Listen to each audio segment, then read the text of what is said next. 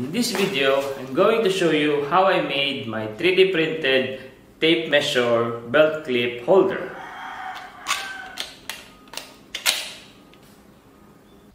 There are only two components in this project.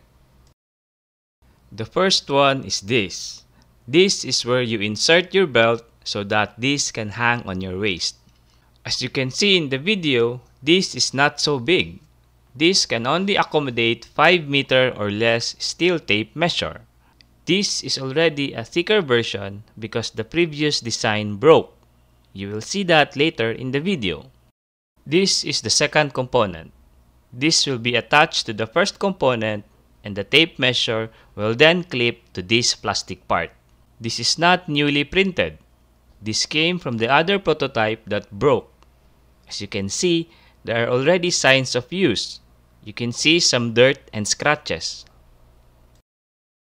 This is the previous version. It broke. It was not thick enough to handle the stresses involved. I am going to use this type of rivet to join these two components. Since this is metal, this will not break easily. The plastic will break first before this breaks. This is very easy to install. All you need is a hammer and a metal plate to support at the back. As you can see in the video, installing the rivet is very straightforward.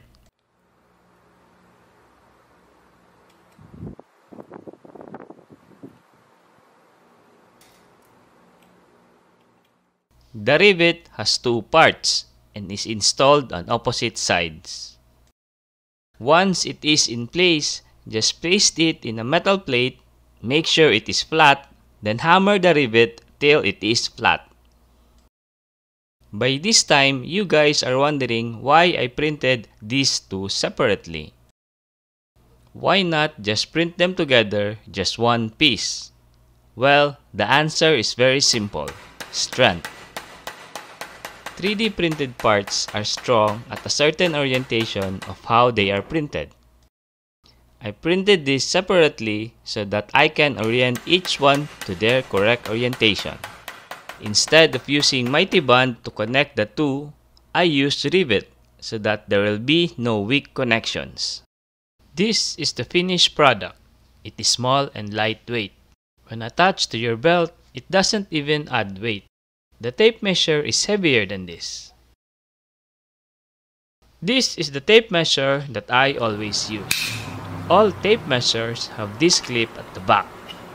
Attach your tape measure like shown in the video. I have tried running with this. It does not fall off easily. It is very secure once you hear that click. This attaches to the belt this way. Insert the belt like shown in the video. I always attach this first before wearing my belt because it is easier this way. We all have our preference to where to place our tape measure. I placed mine on the rear right side. This way it is not in the way every time I am doing something. Before making this tape measure holder, I searched online if I could just buy one. But what I saw was very expensive, at least for me.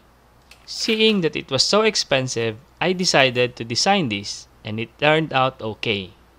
This is not expensive to make. If it breaks, I could just print another one. The previous version, the one that broke, lasted for 3 months. I was hoping this newer design will last much longer than that. As you can see, this belt clip is just one of the many uses of a 3D printer in a workshop. Hope you liked the video. Thank you for watching.